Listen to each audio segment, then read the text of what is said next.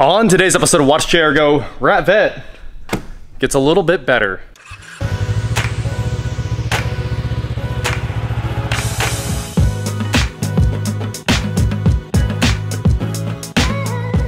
What is going on, guys? I'm Watch JR Go, and today I'm here with my $5,000 C5 Corvette that I got dirt cheap because rats had ate the wiring harness for the engine. In the last couple of videos, we sorted out most of the running and driving issues, but there's one glaring error that's always on the dash that's very, very annoying. Basically, as soon as this thing warms up, it says extremely high oil temperature or very high oil temperature or low oil temperature sometimes, and it just jumps around and it completely flashes the display.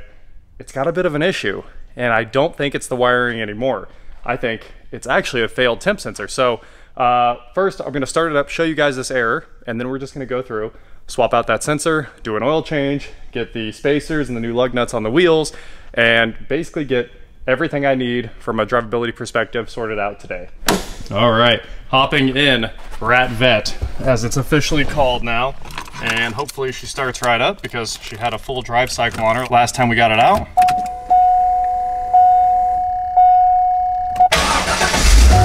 Starts right up. All right, we'll ignore all the warnings, go straight to gauges. I don't care about TPMS. And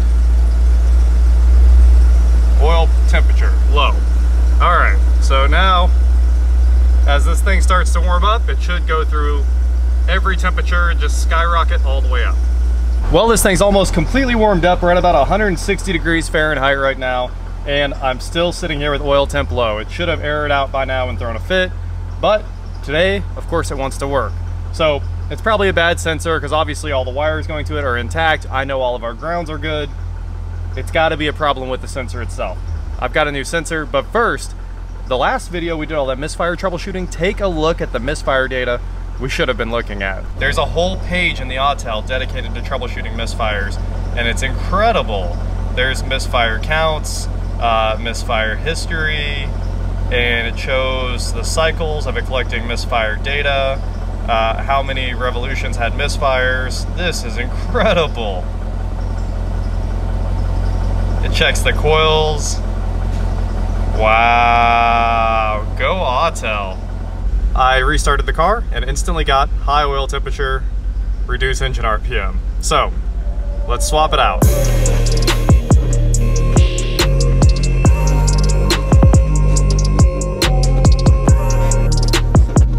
Okay, underneath the C5 on the driver's side, right up here by the oil filter, if we look straight up, you can see that sensor right there that's sticking out. It's got that little wire coming out of it. I know it's a little bit hard to see.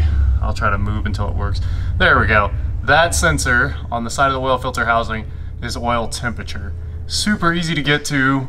The only problem is the exhaust is nice and hot now after warming the engine up, and there's just one little clip on the wire. No big deal to get that off. And here's the sensor. I ran up to the local GM dealer, actually just a Buick dealer, because obviously this sensor is in like every single GM car. They actually had it in stock and it was $20-something, $28 after tax, and I figured we'd put an AC Delco one in because it should last. I've never seen one fail before. This is the first one I've seen fail in a Corvette. So this is a 2134333. And I'll throw a link in the description below. Temp sensor screws in, comes with its own copper crush washer, and just has one connector on it. Very, very simple, 2-terminal. So let's find out what it's gonna take to get this out of the car. Looks like maybe a 15, 17, 18, going big, 19. This is she's a big one, but it's a 19, and we'll either use a ratcheting flexible wrench or an actual 19 deep socket. So let's hop in there and try it with the wrench first. It's even mounted on top. Huge thank you to UGM. Obviously, they actually think through working on their cars, so you can just hop right in there and pop this out without losing any oil. I'm gonna put some gloves on because it's extremely hot and try to get this out.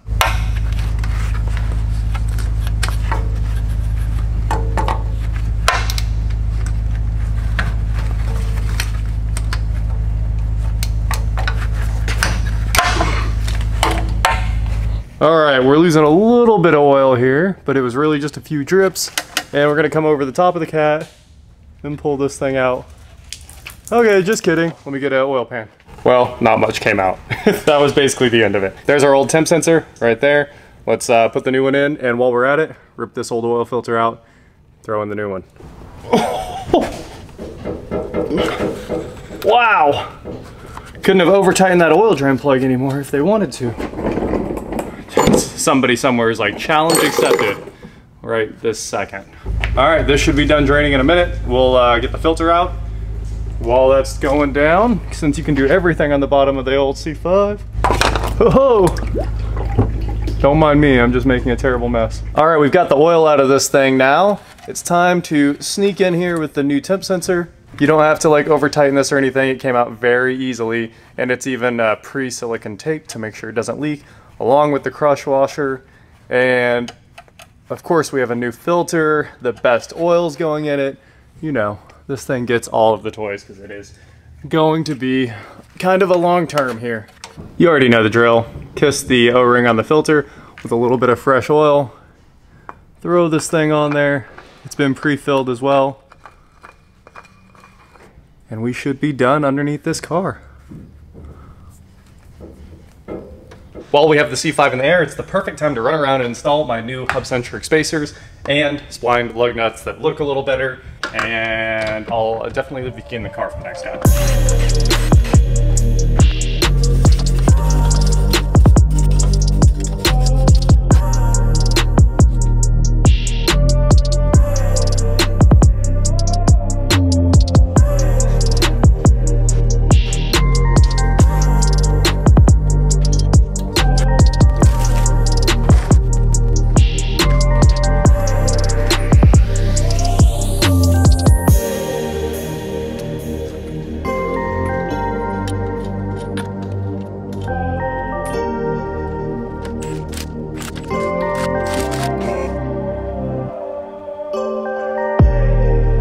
The back wheels are on with their new spacers and they look much better. They're not completely hidden inside the wheel well now. It's still like, it's almost flush. So kind of where we're going, and the new lug nuts, I think they look pretty good. And it's time for our oil fill now. And then later on I'll pull the fronts back off and do all those spacers and lug nuts as well. But first, let's get some Motul 8100 X Clean EFE in there, 5W30. The factory recommended weight there, and make this thing awesome. We'll probably end up doing all the fluids on this. We'll end up doing a Motul brake fluid, their power steering fluid, transmission fluid. Everything on this car will end up being switched over to Motul, so that will be great. And right now, let's fill this thing up and start it up for the first time. Hopefully with two less errors on the dash. Bluetooth funnels in full effect on this thing. It is the only way.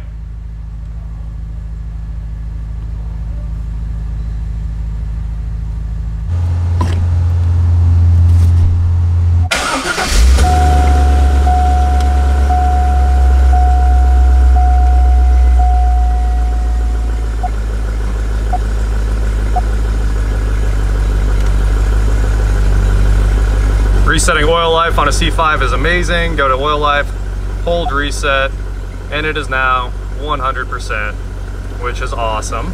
I forgot I ordered the block off plates for the air system and I left them at home. If I would have brought them, we could have had almost all the little things I wanted done finished with this car today, except for obviously transmission harness and cleaning it and paint and maybe a top, but most of the things that it actually needs. So it looks like the oil temp sensor is working. It should be about to drop to like nominal or normal. It's still on low.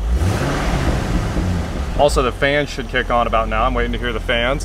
Hopefully that harness isn't chewed up. It's at about 220. Should be the fan kick point.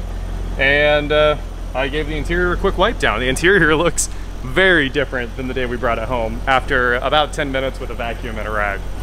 Check that out. You can actually sit in here. I didn't touch the dash because that's the be careful part, but the top of the dash I did do. So that is it for today, guys. Lots of progress on Ratvette, and like I said, in the very next one we should have it out on the road and hopefully clean too. That would be ideal. Once again, thank you guys so much for watching. Don't forget to head on over to shop.watchjairgo.com where you can get cool shirts not like this, and please like, share, subscribe, do whatever you want to do, and I will talk to you next time. I really wanted to drive this today, but the cowl's over there. We took it off and we took all the wiper blades off, and it's probably gonna rain tonight. So Honestly, that's the only reason I'm not taking it home tonight. Well, that and the fact that the top might leak like a sieve.